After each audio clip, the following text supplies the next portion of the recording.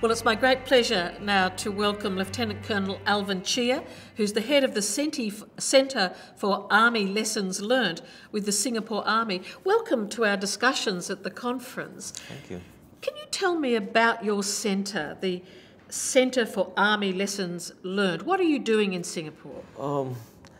The centre was set up in 2010, October, so it's still quite in an infancy stage of build-up. So a platform like the International Lesson Learned Conference is a great place for me to come to learn, to find out from where others has walked that path, that where pitfalls or where not to go. So this is a great place for me not to come to where I can learn and not relearn some of the lessons that some people have gone through. I think as we build up both in terms of capacity and the capability for the Singapore Army at least, to learn both from some of the operations that's taking place outside of Singapore, at the same time to be able to put in processes and establish our own thinking and how we can contextualize some of these lessons for our own our use and vice versa. And why did Singapore decide to set up such a centre? What was the catalyst for that decision?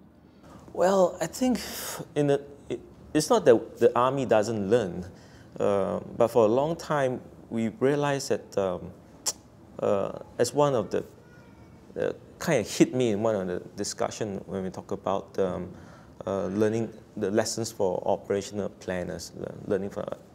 And what kind of hit me was that a lot of the time, all our reports would contain insights, will contain recommendations, and we always ask the question, so what happened after this? Where did all this lesson go?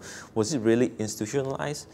So these are some of the key questions and very important questions that the Singapore Army is kind of asking, say, okay, do we really need to think through as a process, as a structure, as some of the facilities, how can we then better make sure that some of these lessons that we glean from exercises on operation get institutionalized into the Army, the mainstream, be it for training or for the next operation that we want to do. That's so interesting, because even though this series of international conferences are called Lessons Learned, really everybody here is interested in putting things into action, aren't they? It's not just about learning. Can you tell me, from what you've been hearing at the conference, what has been of interest to you and has got you thinking that might be useful for you when you go back to Singapore? Well, as I said just now, I think what really jumped out in one of the sessions was regarding the lessons for the operational planner.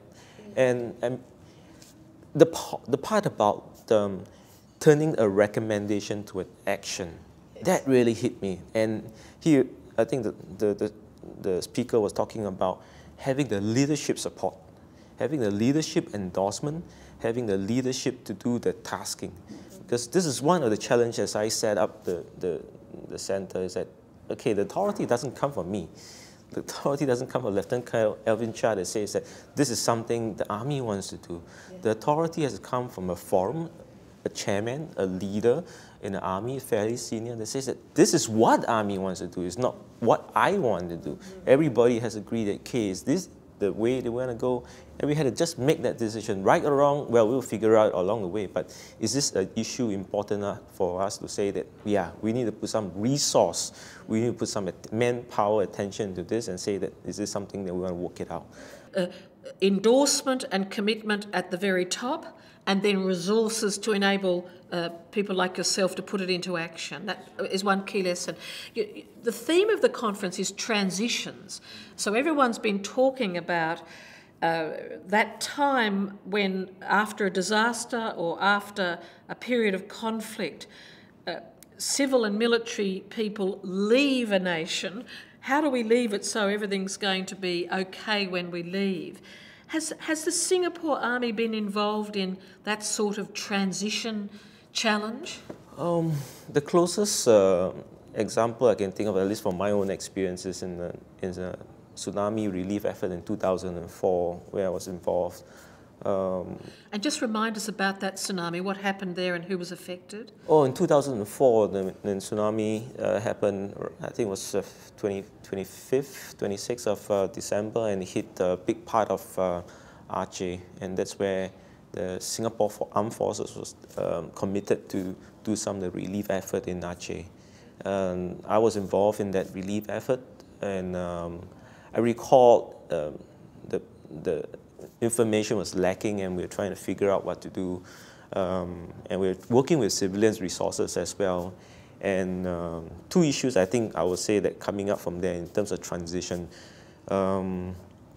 was this ability to hand off. I mean, as a military perspective, we provided the immediate response. We created access, we created the roadnet telecommunication setup, but we needed to hand it off to somebody because the military were at that point in time, we were not able to commit for years because we don't have the capacity and the capability to do that.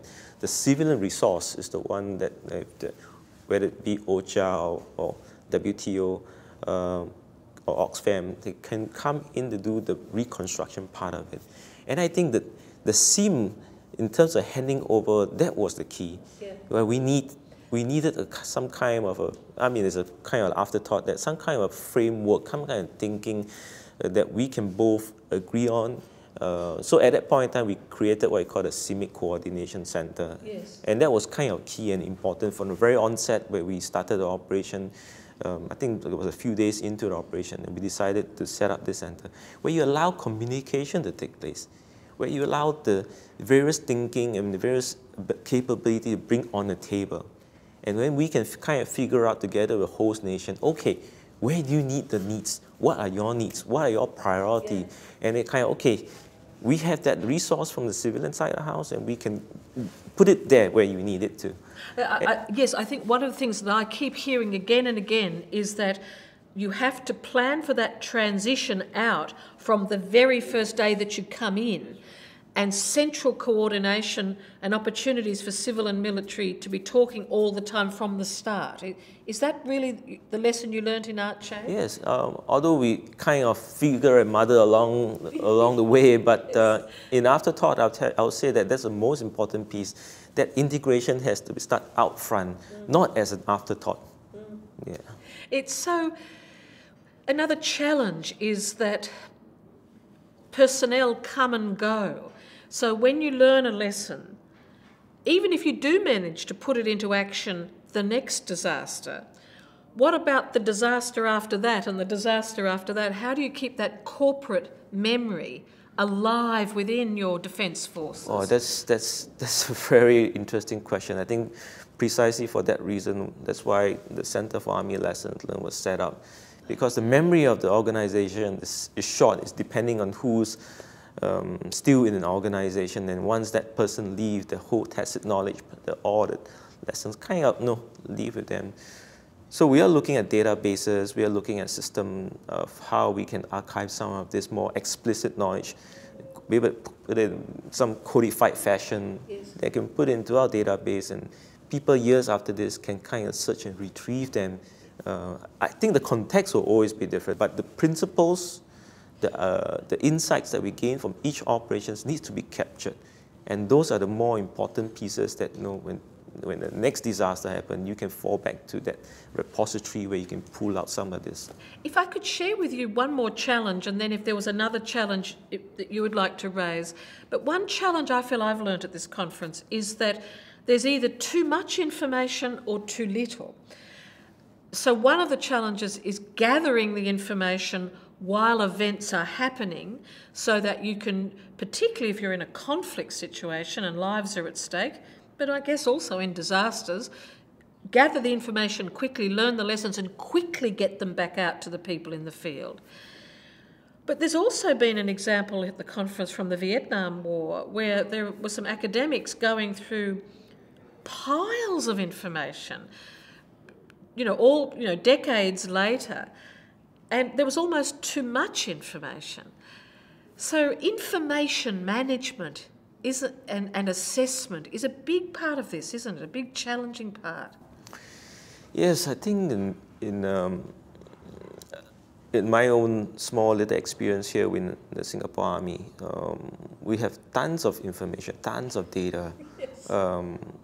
But those data, in my mind, has to be contextualized.